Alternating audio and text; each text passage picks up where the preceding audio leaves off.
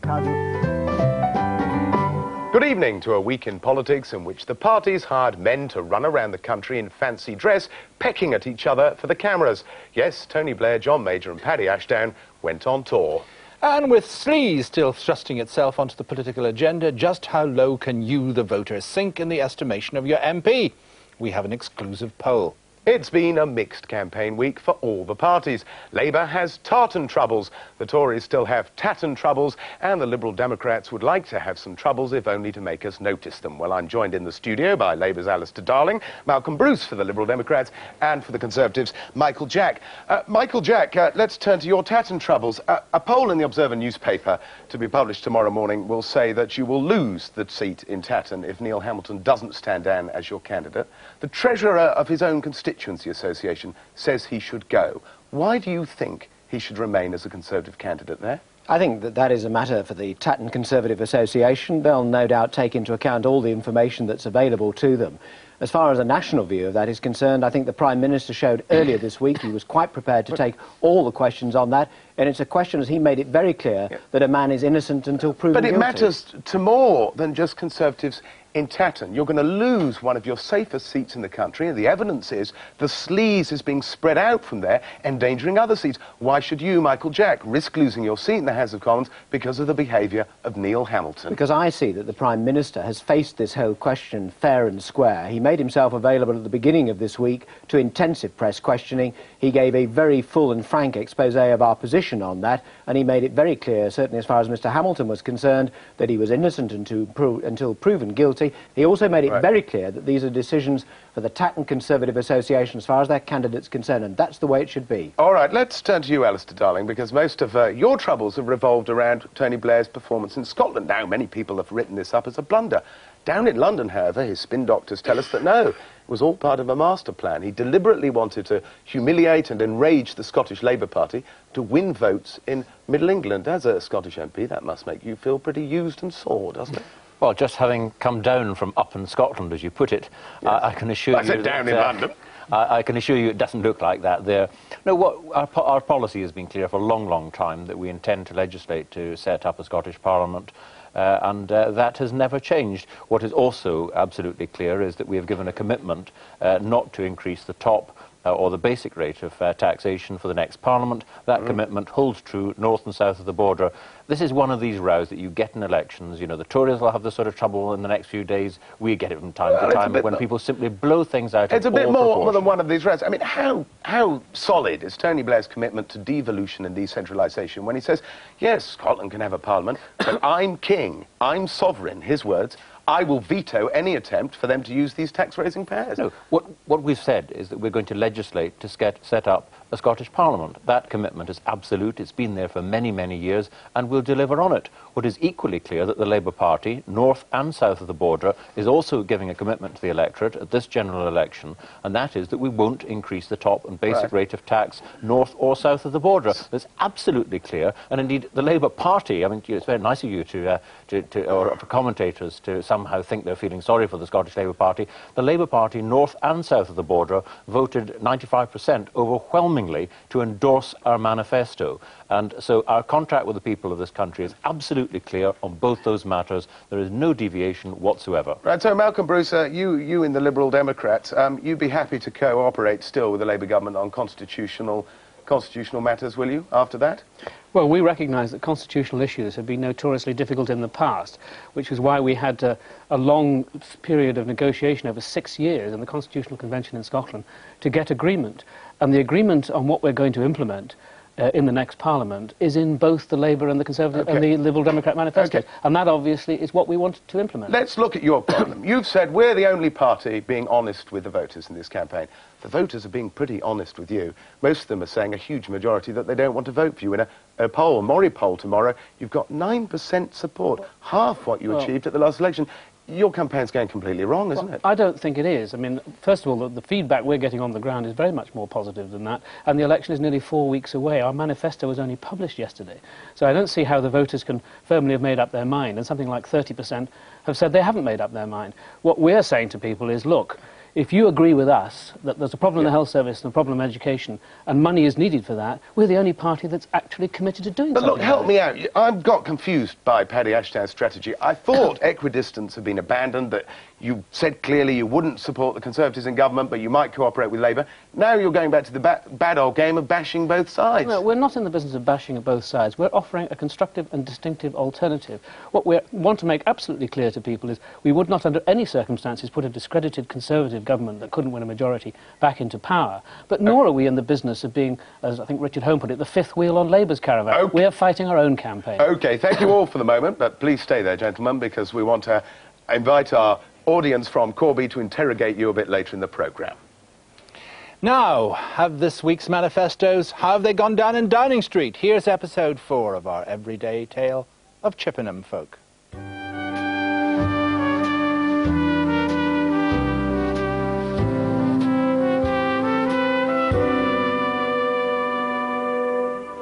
My name's Kevin Dawson. I work at Halfords as a supervisor on the party department.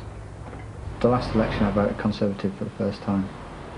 I'm undecided on who to vote for, mainly because there's no one party that can say, well, this is what we will do for myself and the country. Good afternoon. I'd like a copy of the Conservative manifesto, please. We've got one right here. Okay, that's There you go. excellent. Thank you. Good reading. Bye-bye. Bye. When I read the manifestos, I would expect to find some concrete ideas as to what each party has visions of for the future. If that is the case, then yes, maybe they will actually sway me one way or the other. But at the moment, until I actually read them, I can't say. My name's Andrea Wilkinson. I've mostly voted Conservative. The last election I voted Liberal Democrat, and that's what I intend to do this time as well. I don't feel a feel-good factor in my personal life, and I don't sense it from a lot of people around me. I have had the chance to look at the Liberal Democrat manifesto this afternoon, and it's the only document actually out of all three that I can say they've actually given specific ways in which they intend to improve all areas of society. I've read the manifestos now. They're pretty much all the same, really. The Liberal Democrats have said they're going to put 1 pence on the rate of tax to cover funding in education. Nice idea, but obviously I can't see them forming a government to actually put that into practice.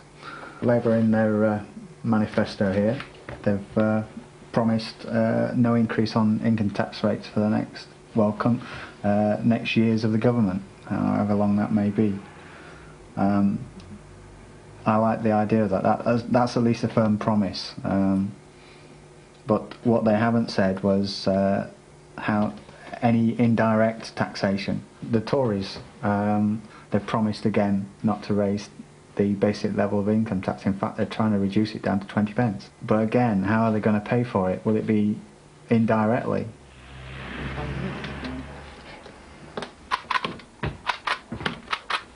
Hi there. Hiya, how are you doing? That's about yourself? Yeah, not too bad. 30p, please. Well, 30. There you go. you've had a chance to have a look at all these various things now that they've been pumping out. Have you got any opinions on where we're going to go in the next few weeks? I'm still undecided as to which way to go, because whichever way you go, it's like probably what they promise one thing and they'll probably deliver another one. Yeah, I mean, I think they can all be a bit on that. I mean, all parties, I mean, I think they tend to be a little bit vague sometimes. I mean, they sort of let us know what they want us to do. But I mean, as regards to the Labour, I don't know. I mean, my worry is where they're going to pay for it, how they're going to pay for it, or how are we going to pay for it? Yeah. Same with the Conservatives, because they said they want to bring down to the 20p tax band, don't they? Get taxes down to 20p. But they're still going to look at how are they going to pay for those. My feeling is that they're going to increase VAT somewhere along the line in the next 5 years. I reckon VAT will go up. I can't see them doing that. You don't? No. Time will tell. Anyway, gotta go. Thanks, Anne. Thanks, Anne. Bye. Bye-bye. I really do think it's going to be actually on the day, and then spend probably an hour before I actually go down to vote and say, right, this is who I'm going to go vote for.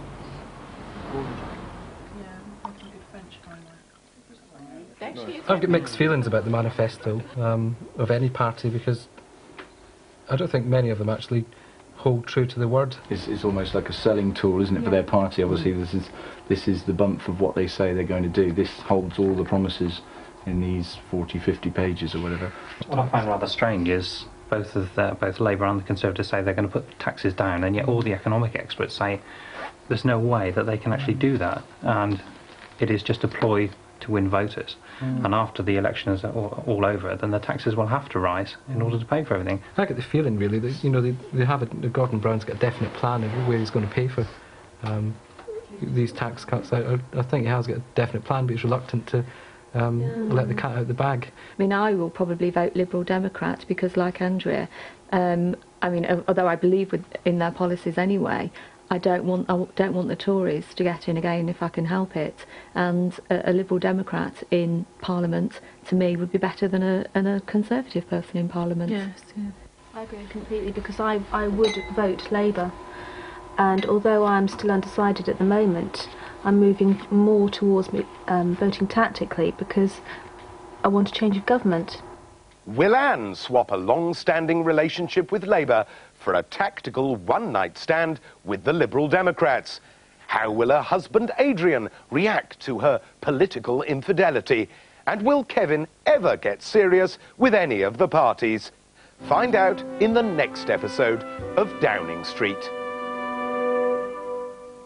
Well, what does Moscow Centre make of the British election? Find out after this short break.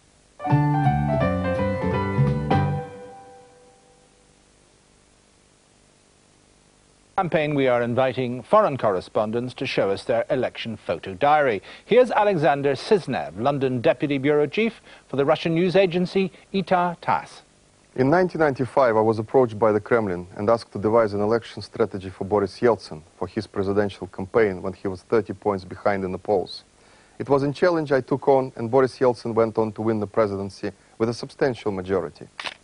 So I went to the Conservative manifesto launch to see whether John Major could follow in Yeltsin's footsteps.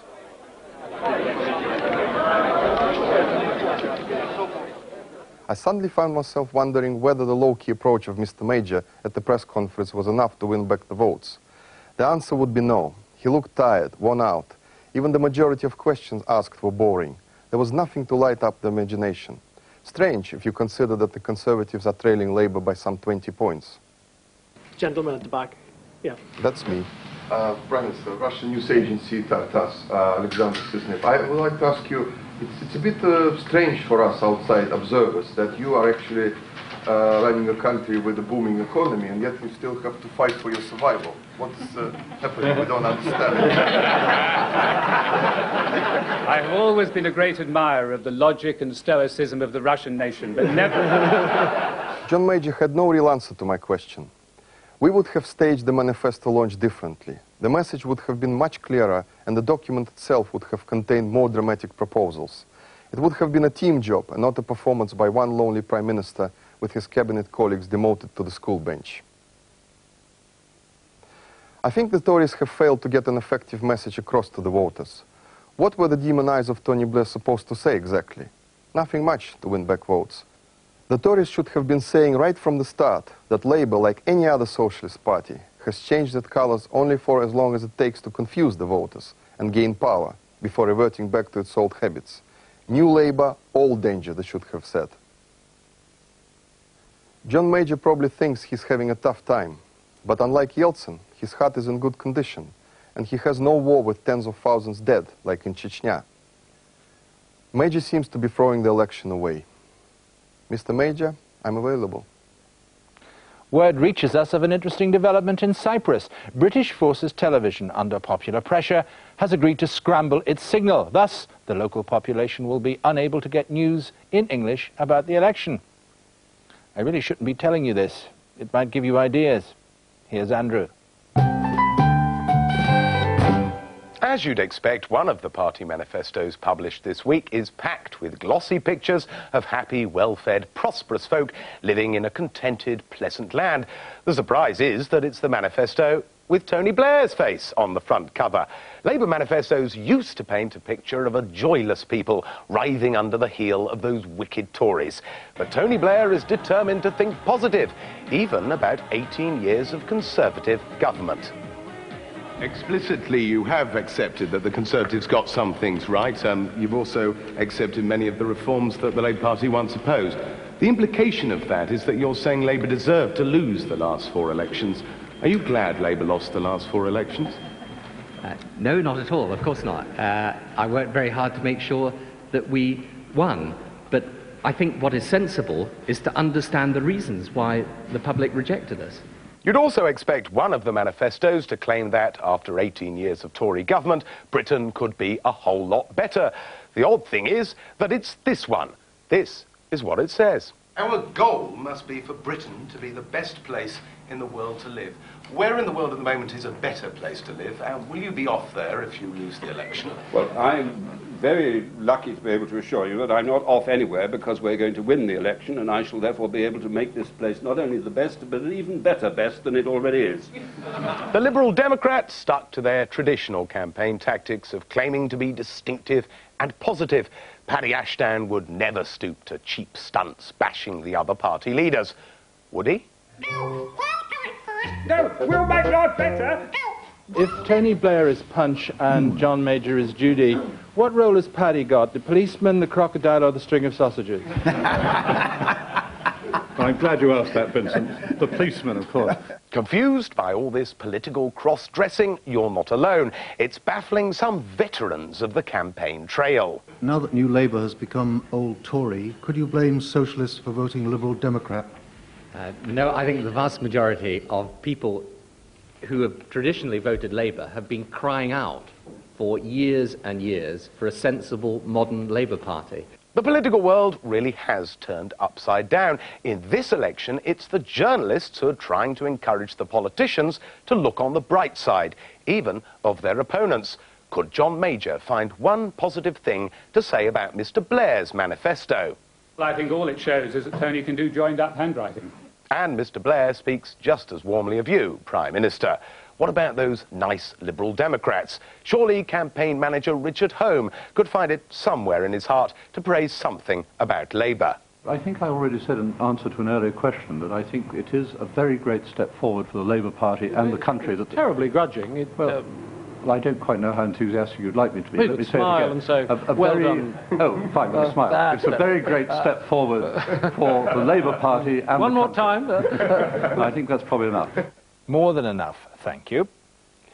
Well, after their triumph in the 1992 general election, predicting victory for Prime Minister to be Neil Kinnock, the pollsters are back hogging the headlines. But the fact is, the Big Four, Morey, Harris, ICM and Gallup, have been asking the wrong questions of the wrong people. They will insist on talking to the voters. A Week in Politics has been quizzing the parliamentary candidates themselves. Here's Professor Anthony King with the results. For a Week in Politics exclusive poll, we asked 205 Westminster hopefuls some probing questions. First, we asked them how many hands they've shaken since the start of electoral hostilities. In a poor third place are the non-tactile Liberal Democrat candidates, only 42% of whom have shaken more than 100 hands, while 13% admit to not having grasped a single sweaty palm. In second place, 69% of the Tories have scored a century, though one Conservative candidate declared he only ever grips the voters firmly by the throat. The winner was Labour, with a massive 81%, with one touchy-feely, thrusting young Blairite having claimed to have shaken more than 10,000 hands. We then asked the candidates whether, if elected, they'd be financially better off on an MP's salary of £43,000. Brown envelopes, of course, strictly excluded. The Tories are easily the richest, with only 26% looking forward to a pay rise, while 47% of Labour candidates could be cashing in. Among the poverty-stricken Liberal Democrats, 63% would find themselves in a higher tax bracket. Thank you very much. Asking the candidates about the hazards of canvassing, we found that while only 7% of Tory and 8% of Liberal Democrat candidates have actually been mistaken for a Jehovah's Witness, a huge 13% of Labour candidates have. It must be all those new Labour New Testament leaflets. And one Tory told us he could have sold hundreds of new patios, as most voters confuse conservative with conservatory. Next, we asked the candidates how they felt about us, the voters. Just 64% of Liberal Democrats felt we were fairly well informed about election issues, compared to 81% of Labour candidates and 84% of Conservatives. Finally, we asked the candidates whether they thought the voters were actually interested in the election campaign. A mere 24% of Labour candidates and 28% of Liberal Democrats were in touch with their electorate enough to notice that they were totally bored with the whole thing. But we must congratulate the Tories. No fewer than 36% of them can claim to be truly in touch with the voters' mood. Perhaps it's because they know who's to blame for this unprecedented 6-week campaign. Now we know what the politicians think about you. After the break, it's a chance for the voters of Corby to tell the politicians what they think of them.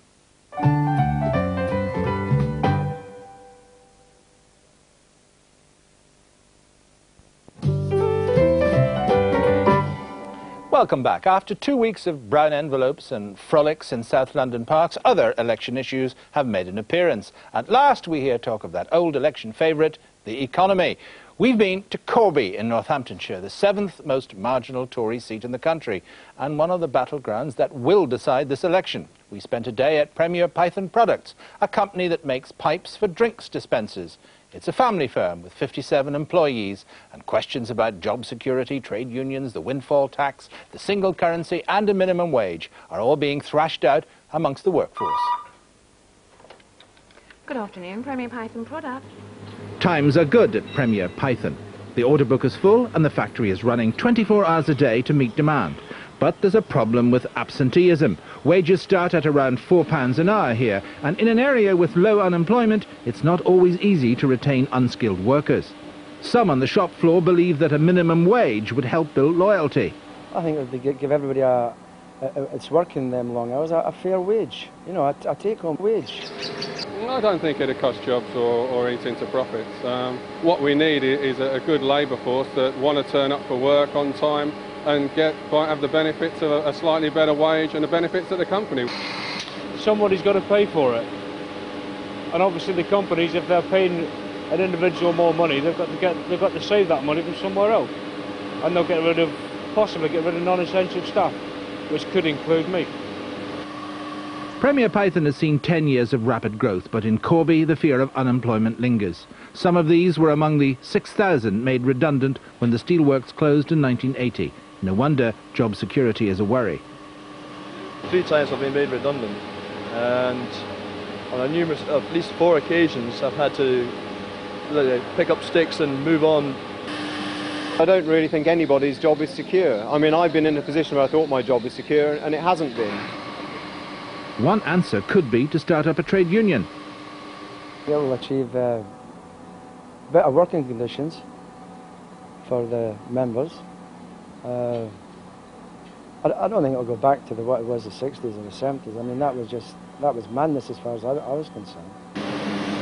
I think I would be concerned if Labour got in, that there would be the unions, there would be more red tape, if you like. The unions years ago had too much power. They actually closed, in my opinion, they actually closed the British Steel Corporation in the town. This is an energy-intensive business. The company spends £4,000 a year on water bills and £130,000 on electricity. A windfall tax is not a winner with managers, but there's opposition on the shop floor as well. As I have shares in the privatised industries, it will initially come out of my pocket. I'm going to lose profits at the end of the years, and my share value is going to go down. With over 65% of their products exported, the company's future growth depends on Europe. But no party will guarantee the one thing that could help this company most, a single currency.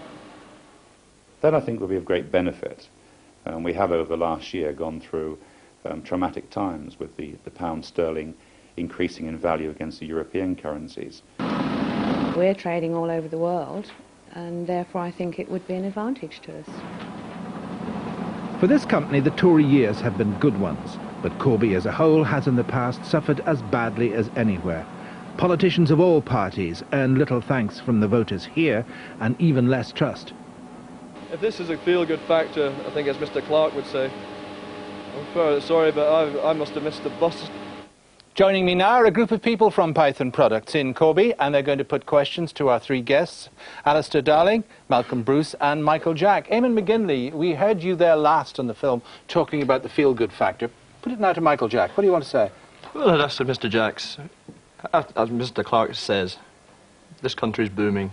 We are in the middle of a feel-good factor. And as you heard me saying, I've missed it somewhere along the line. I don't understand how Mr. Clark comes to this conclusion. At grassroots level, I don't think he or Mr. Major understand how hard it is to get by, make ends meet on a single wage with a family to bring up. Michael Jack. Well, I think we do, because that feel-good factor is represented by the fact that since the last election, a man on average earnings, average wage, has in fact seen £1,100 a year better off in real terms. That we now face a situation of the best inflation record for nearly 50 years. We're now with the tax cuts coming in to the lowest basic rate of tax for some 60 years. In Corby, a third reduction in unemployment. Those are the factors that are contributing to making feel better. And Michael, those are just statistics you're throwing at him. Tell him how he should feel good, not recite him statistics. I would say to you that if you're buying your own home, for example, in terms of inflation and being able to have lower interest rates, we've taken something like £150 a month off the expense of the average mortgage. That's put real money back into people's pockets. That's increased spending power, together with the higher living standards that our tax cuts. Okay, but are you happy with that answer? Tax cuts since the last two. Okay, Michael, hang on a sec. Please stop the flow for a second. I only wish I could afford a mortgage. On my earnings, I'm lucky if I can afford to meet my rent. Let's go to Maddie Brown.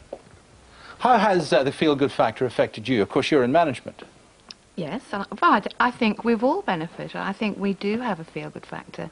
Premier Pythons has been able to grow through a recession. We're supplying all over the world. We've been able to open a plant in America, a plant in Australia, and Corby workforce is behind that. And Are you worried that Labour would... I'd really like Mr. Darling to actually tell me that if the Labour got in, that they wouldn't spoil all that. No, you're spoil sport, Alistair Darling. Here's a successful company, 57 employees, expanding, and she's worried that you may ruin it. Well, your company is an example of many in this country that are doing very well at the moment, and our objective must be to ensure that we have as many other companies doing well as possible. Now, I think, the root of the first question is, the feel-good factor and why many people don't actually notice it. And I do think there is a problem when the Tories are putting posters around the country saying Britain is booming.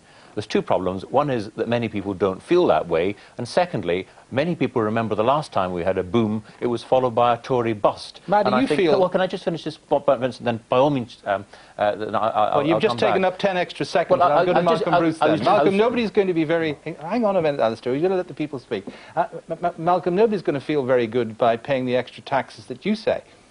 Well, we accept that people would rather not pay taxes, but they would also rather not see class sizes expanding, schools closing, hospital wards shutting down, and the health service in crisis. And I think what we're saying to people is, if you are concerned about that, and you want something done about it, don't be kidded into the idea that it can be done without money. It's not just about money, and we feel it's more sensible to say to people, we'll find the money and tell them exactly where and what it will cost them. Does that impress you, Maddie? I mean, Alistair Darling, he can come back again in a second, but he makes the point that people aren't feeling good, and Malcolm Bruce said they'd rather spend a bit more to be sure of getting good education. What do you say? Well, he said they'd find the money. I'd like to know where you would find the money. Well, we said it quite We'd all explicitly. like to find some money. Premier Pythons would love to find some money that we can give our workforce more money.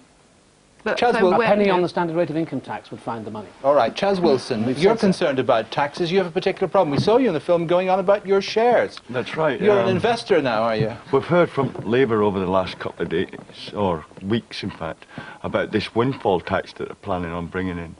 Now, I'd like Alistair to say to me that that was not going to affect me. And like hundreds of thousands of voters, I took part in nationalised industry share options, and what's he now going to do to me? It's a problem, isn't it, Alistair? The punters actually bought the shares. Yes, let me explain the rationale behind our proposal. Many of the privatised utilities were sold off at a knockdown price and have made huge windfall profits. Now, we believe that it is entirely justified to have this one-off levy to fund the programme to get young people and the long-term unemployed back to work. Incidentally, that will benefit you in that one of the reasons that tax has gone up so much over the last few years is because of the high bills that we're paying for unemployment. If we can get people off benefit, off the dole, back into work, you as a taxpayer will benefit. But looking specifically at your dividends, one of the things that is becoming more and more clear is that we announced this tax in 1992. It has been discounted in share price. Many companies are increasingly saying they can maintain their dividend payments and they will not have to increase their prices. Many of these companies were very, very cash rich. That's why you're seeing the spate of takeovers just now, because they are so cash rich. Now, when you look at the benefits that will come to the country, and therefore you as an individual, in reducing the amount of tax you have to pay because of high levels of unemployment, as well as the social and economic benefits generally, I think it's wholly justified. Right, Chaz? But surely by stopping a company's profits or taking part of a company's profits, you're actually going to be putting men on the dole and not keeping them I don't think that's the case, and I don't think the evidence increasingly is that that is not the case. Quick comment from Malcolm. Well, I think a windfall tax is a very inadequate fig leaf. First of all, a one-off tax for 1 year doesn't fund a whole Parliament's programme, and it's not possible to take billions out of the utilities now that the windfall's been made without hitting either jobs or prices or having some other adverse effect. Peter Element, what's your feeling about taxation? For Michael Jack, before we bring him in. Well, I'm a bit concerned about the fat cats who've made a lot of money out of privatisation. Members of the board of the privatised utilities in particular have made millions. Why don't we tax them with a windfall tax as well? Michael, those people who are the higher rate taxpayers, some of the ones that you mentioned in your question, are already making a greater contribution than they ever were to paying their taxes towards the national cake. But the key thing is, how do we run these utilities efficiently? And what we've just heard from Alistair Darling is effectively a dawn raid of billions of pounds of extra tax on these companies. Our questioner before put his finger on it. Who pays? It's the shareholders that pay, it's the people who've got to pay higher prices. And as for where the money is going, it is a make-work scheme. These are not going to be people who are into long-term jobs. It's only the success of companies like yours that creates real long-term jobs, which is the way that the economy should be going. Quick comment, yes, Alistair? But in 1981, the Tories introduced a windfall tax on the banks without telling anyone they were going to do it, and that didn't affect their performance. The second thing is getting people into work, giving them an educational opportunity must be good for this country. We're actually seeing skill shortages in some areas, and making sure that people get opportunity must be a good thing to do. Let's have a quick comment from Jay Brown at the back on tax. Well, I'd like to ask Alistair that... well, just make a comment if you would, because I want to move on. OK, well, Labour have so far talked a good fight, but I'm still not convinced that you can actually be trusted as a party. All right, I want to go to Len Wilson now. Len, you have a question about trade unions. Yes, I have. As a previous member of a union, having worked in British Steel, I'd like to see every working person have the right to be in a trade union, as is their right in Europe. How do you feel about that? And what about if the majority of a company, of workers in a company, vote to have a union? What do you say about that? I feel they should have one. And should the company be forced to recognise them? I believe so, yes. You want it compulsory? It's the right of a person to have that Malcolm union. Bruce, now, do you agree with that? I mean, in your manifesto you say you support the social chapter, which is about this sort of thing. Well, we certainly do believe that now that we've got much more democratic trade unions, and the Liberal Democrats played a significant part in securing that reform, then really it ought to be possible for trade unions to play a fuller role, and management benefit from that as well. But I think people also have the right not to belong to a union if that suits them. And I don't think we want to return to the bad old days of the closed shop. Recognition seems legitimate, but not compulsion.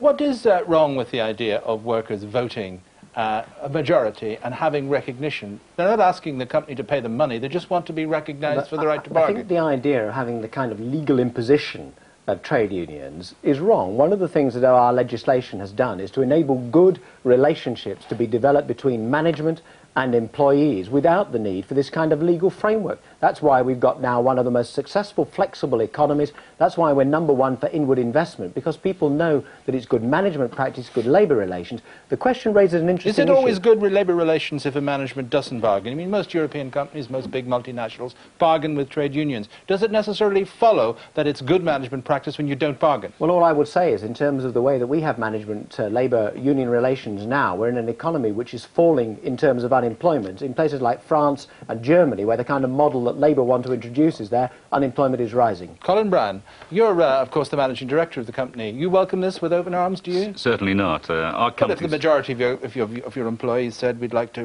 you to recognise a trade union, you're a good employer, you would? I think our company must maintain its ability to make its own decision as to whether to recognise a union or not. I think it's of paramount importance that the company is in control of its marketing policies and its labour policies. What concerns me most of all is the fact that we're going through a period at present of union silence. That is most unusual in a build-up to a general election. What guarantees can the Labour Party offer me as an employer that we are not going to be faced back with the periods of the 1970s? Alistair Darling. I'll give you a guarantee there's no question of going back to the 1970s. Nobody wants to do that at all.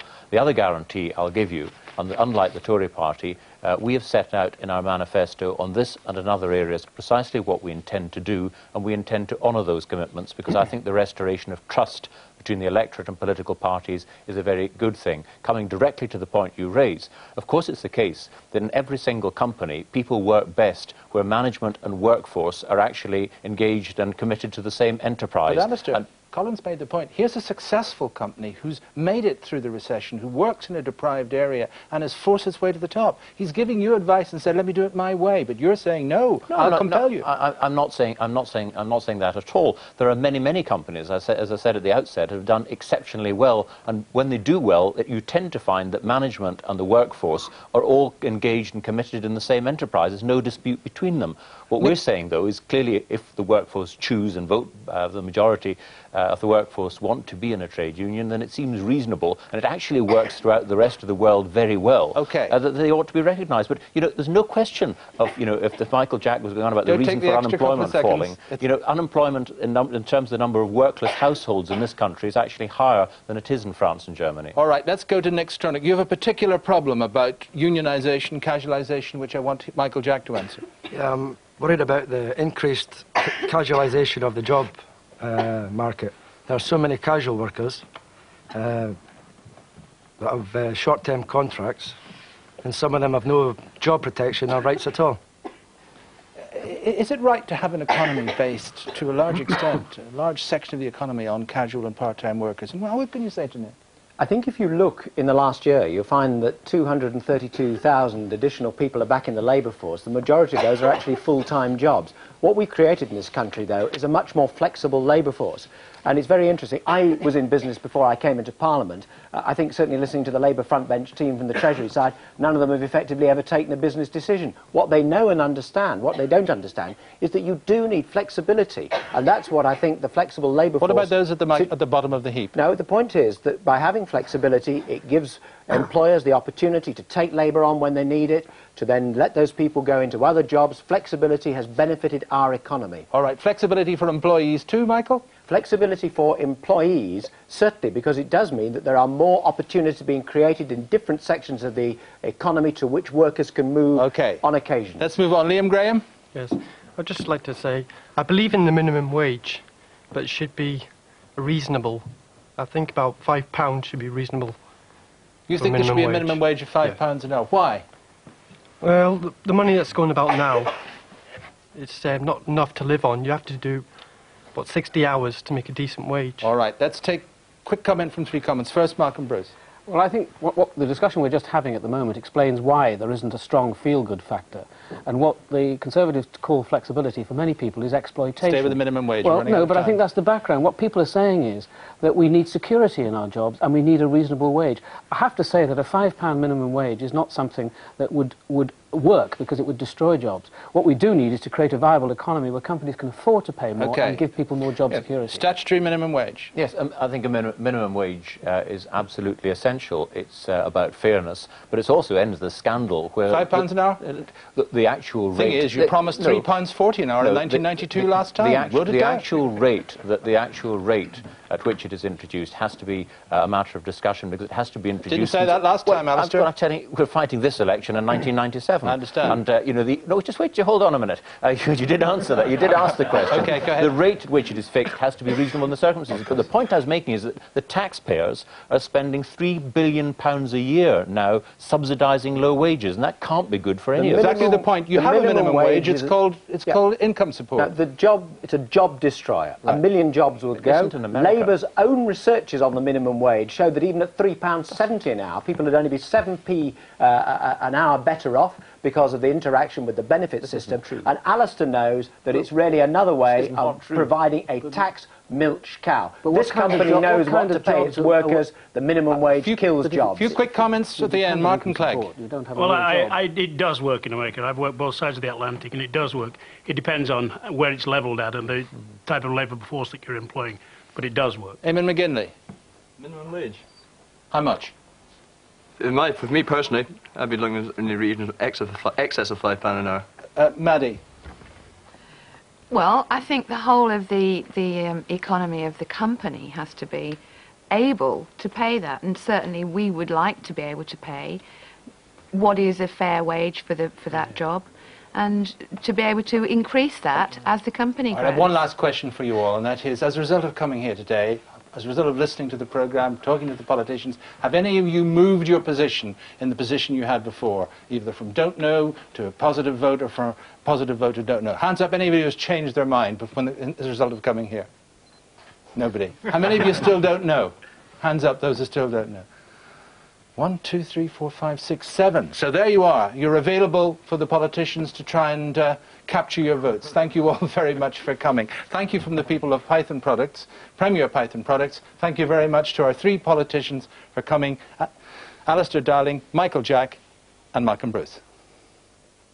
And that's about all from This Week in Politics. Join us again next Saturday. In the meantime, you can keep up with election gossip every weekday on Midnight Special, and join me on Channel 4's political quiz, Spot the Difference, on Wednesday at 8.